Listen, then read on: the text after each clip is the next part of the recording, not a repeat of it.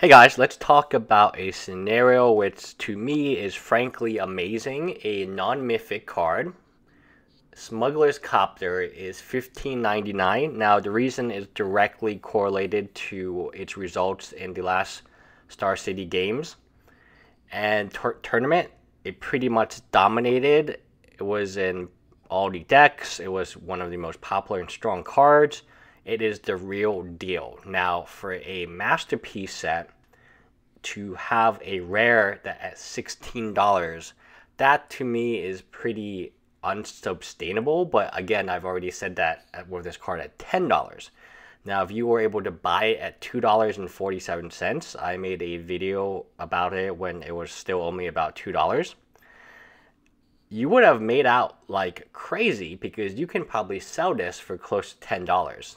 And definitely a card to keep your eye on. And a card that when the Pro Tour happens, if it is being played in the Pro Tour as much as it was played in Star City games, which it may not, its price could even go above $20. Now, this is considering a lot of the expected value of a box is owned by the masterpieces, by the inventions. So when this card goes up to $16, the rest of the set has to drop as well, minus the masterpieces.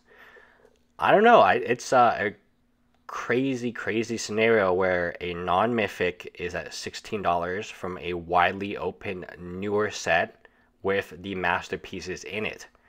So, I mean, wow, that's a great speculation if you had made it. I personally did not make the speculation, but leave me a comment below if you or a friend or someone you know did it and why did they do it.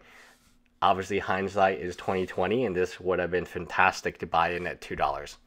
Anyway, bye guys.